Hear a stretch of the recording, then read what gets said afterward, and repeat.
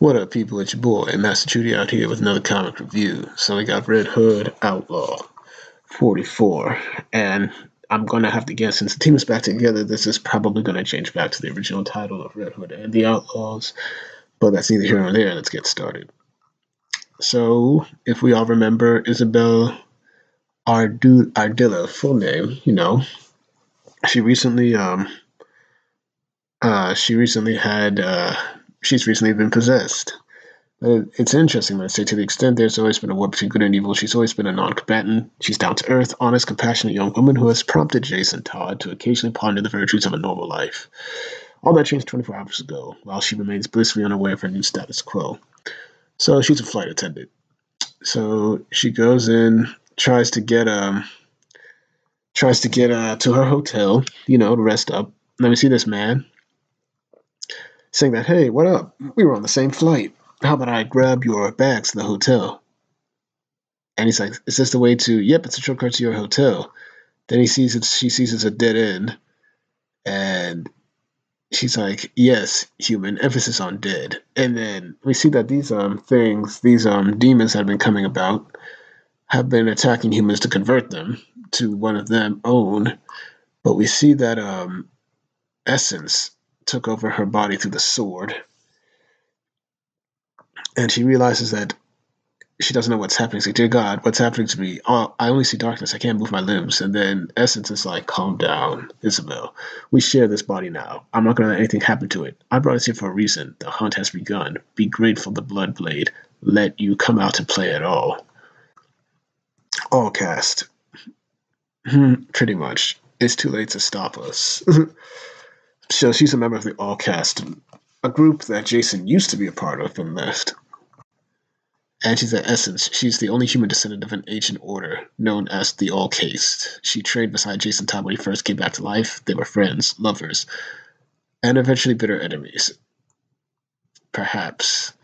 But you will not be alive to share in the Untitled's victory, which is the new name of the group.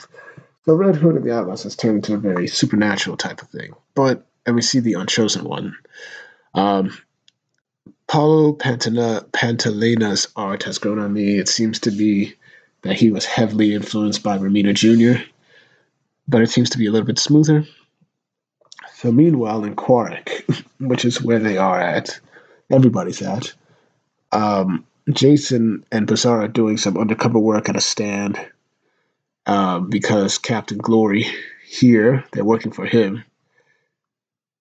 They're trying to basically find out what's going on with the Untitled. So we just see them at a stand, the regular food vendors here. It's like, yeah, Chuck, but I'm proud of these people. They fought a long civil war to get to the place where they can give democracy a fighting chance. They demand 100% government, free elections, hope's in the air, hope in something evil. That's why we're here. And we get this weird face of Jason right here looking weird. So welcome to the Red Hut. How may I help you?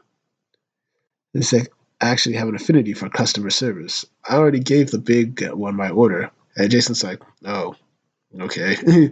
Here I'm go. Have a great protest. And Jason's like, you want to quit the outlaw thing and open a food truck with me? Me, I'm just happy to be around humans. It's been a long time. It's like, this one is nominally interesting. You two need to focus on the mission at hand. General Glory. That's his name. It's like, I told you, General, we didn't agree to any mission. We are only here because we have similar objectives for the moment. And we all want to find out what they wanted with those obelisks last issue. It's like, yes, our mutual enemy. They barely named Untitled. He calls himself General Glory. Really. He used to be a superhero before age. The good old U.S. pulled him out of retirement for the special assignment. Lucky for us. A threat to the human race that transcends borders, I'm afraid. Our intel says at least one or several are here in Quark. But I'll be damned if we can locate a single one of them. Trust me when I say the magnitude of the threat. It's the only reason I would ever freelance out to you bozos. And Jason's like, bozos? This is how you talk to friends? There's no world where... Sorry, General. Hungry people. Wait. Meanwhile, we got this nice picture of Artemis Grace. And we just see unironically named Palace nearby. Which is, funny. And so Artemis is like saying that my name is Artemis Grace, formerly an Amazon of Bana Migdal. I'm currently one third of the Outlaws.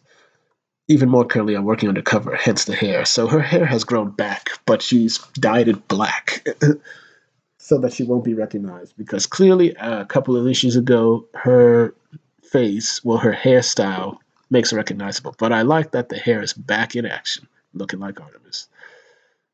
And then we just see this guy saying, "Splendid. You are quite skilled for a woman." Saying, "Grr. When I learned through my connections and certified Amazon was willing to sell her services, I could scarcely believe my luck. My royal elites are without peer. Or, oh, what they can learn from a warrior of your pedigree." So it's like, this interview was strictly to show you my skills as a bodyguard, Colonel. And it's like, I will not sully my sisters by leading your army. And you just see, I can pay more than you can imagine. Money is no longer my prime motivation, Colonel. I made that mistake long ago. Never again. So clearly, when she hired her services out to Lex Luthor, we just see the general's like, "Yep, bodyguard it is. Come along." So help me God, it's Jason. It's like, not his fault this time. We are following General Glory's lead on this. So back to Jason. It's like, the crowd has moved on. We need to get out on the street and see what's happening, B. Mia right behind you. And we just see General Glory's like, "Absolutely not. You are not authorized to wander about." It's like, "Tot out." It's like, what in the Sam Heck happened to the signal? Get it back now. I'm pretty sure he hung up, sir. So he's like, oh. It's like, we haven't had a ton of time to just talk, you and me, since you got back. I never got to apologize for not finding you and Artemis. And then Bizarro's like, me and Artemis were in like another reality. We sure you did everything you could. It's like, I blame myself for you and leaving in the first place. It's like, yeah, this is kind of editing here. It's like, if me, I remember right, Bizarro and Red Hood made own choices. Yep, Red Hood and the Outlaws 25, and it's true, they made their own choices. Hard to imagine that's almost 20 issues ago. And Jason's like, yeah, even though you made your own choices, we're still a team. And if we aren't there for each other, what are we? And then Bizarro lays some wisdom. How and put this. Red him overthinks too much. It's like, philosophical Bizarro is going to take some getting used to. I don't know how to feel about you being so profound. Don't worry, Red him. Me am same Bizarro as always. But it's like, if you am, say so. I always like their relationship. But they go back and they're walking in the crowd. They don't see any Untitled. But he's like saying, but it's not that easy.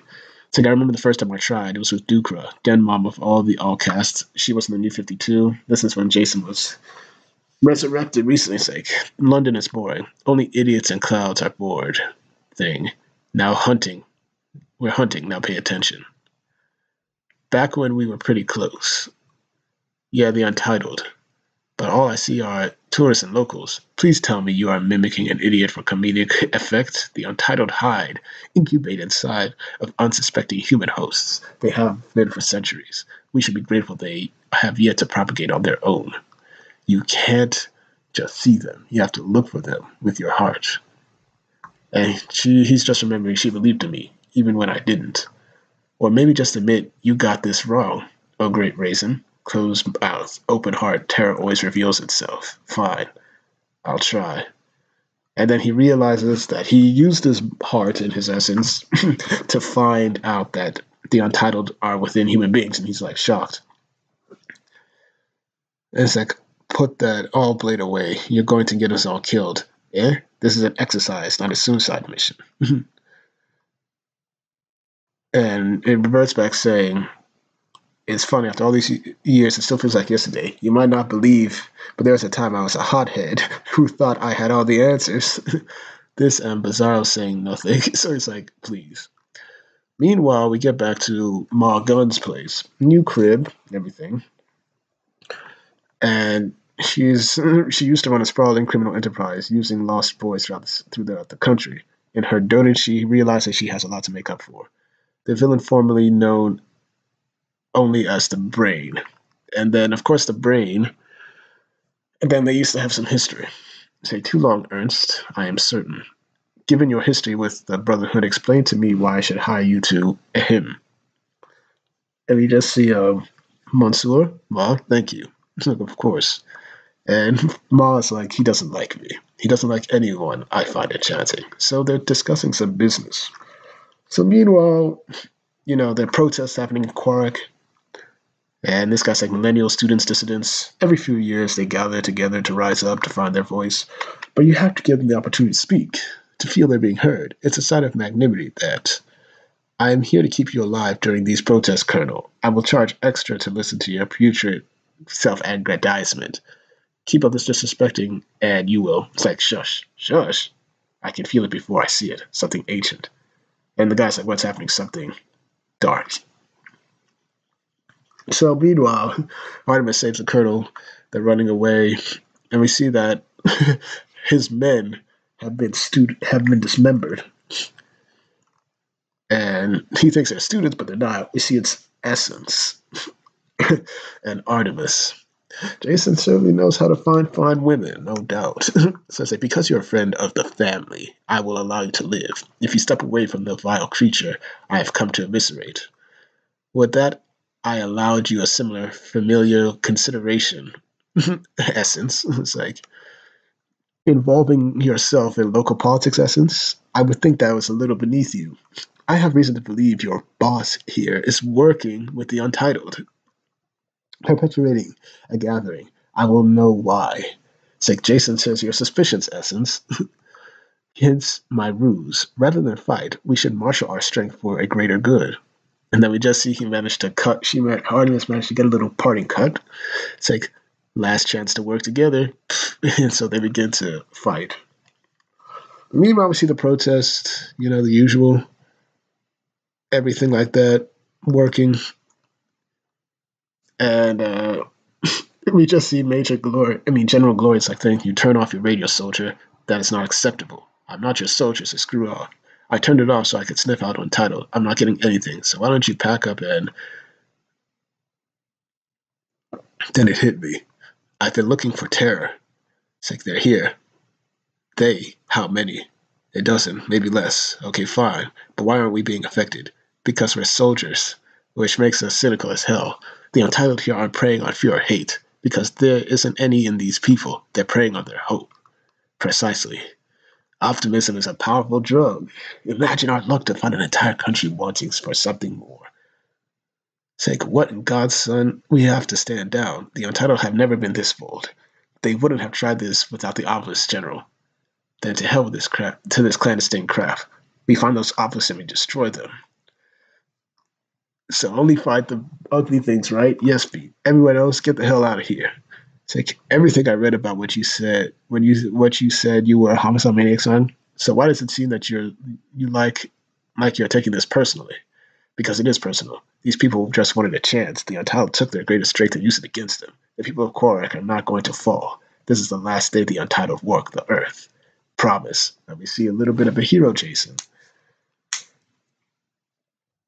And so, next one, we have Red Hood versus the Untitled. Artemis summons her mistress, so she gets that back in the next issue, I believe. And this arm master's an excellent falafel. So where do I want to stop it? I'll stop it here. I like this picture. So, this was a pretty nice issue. Give this a good 8.5 out of 10. It's a little bit of dialogue here and there, but the story progresses. And like I said, people renege on the new 52 Red Hood and the Outlaws, but I really think it's because Scott Lobdell never got to finish this part of his story or expand upon it, since he left Red Hood and the Outlaws mid the series, and hence we have this. So once again, I like it. I think this is good. And, the new 52 stuff is not bad once you give it time to flesh out, or you have better ideas to think upon it. Ambition needs a little bit of clarity and a little bit of patience. Profound. But thank y'all for watching. Please like, share, and subscribe. Hit the notifications. Make sure you hit the bell so that you receive all my notifications. Once again, I do these reviews for you, the people. It's one success good comics to get your views on them. Thank y'all for watching, and I hope to have more videos up when I can. Peace.